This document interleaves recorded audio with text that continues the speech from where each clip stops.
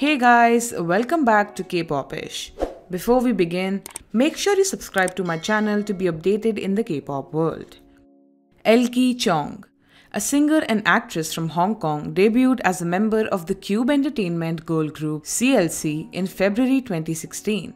Though CLC had already made their debut as a 5-member lineup back in 2015, Elkie was added to the group along with Eunbin a year later. Fans of the group have frequently called out Cube Entertainment for their mismanagement of the girl group. By the end of December 2020, Elkie reportedly gave notice to Cube Entertainment through a law firm located in Beijing regarding the termination of her contract with the agency.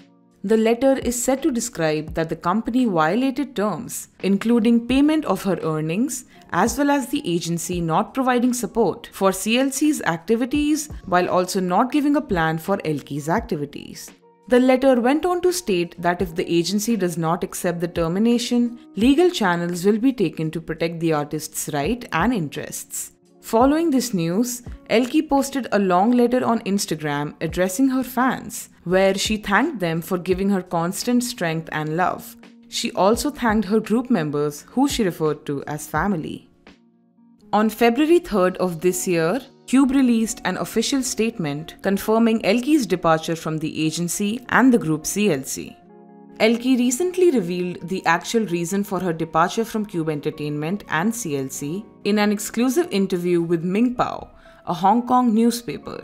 She said that though she worked extremely hard, people would mock her. Although she did not claim to have been discriminated against, she did admit that she was given fewer opportunities than Koreans. She explained that in her early days of debut, a music producer called her really dumb and totally useless, which upset her.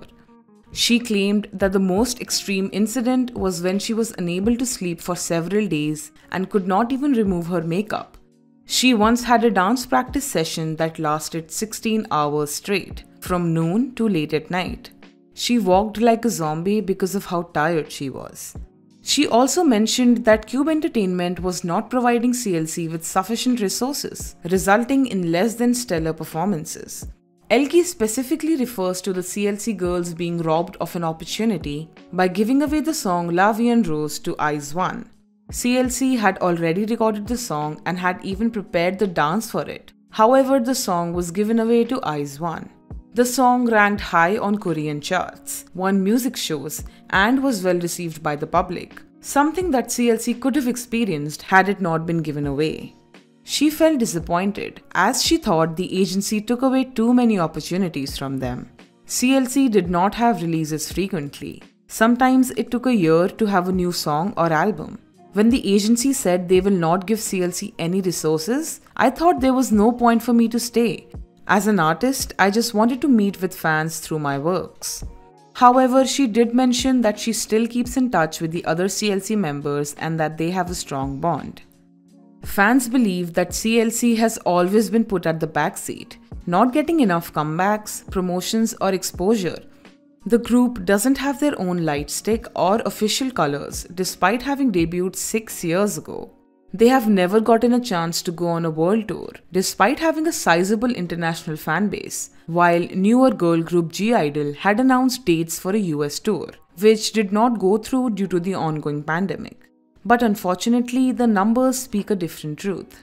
CLC's total album sales since debut adds up to around 70,000, which is not enough for a company to put more money into.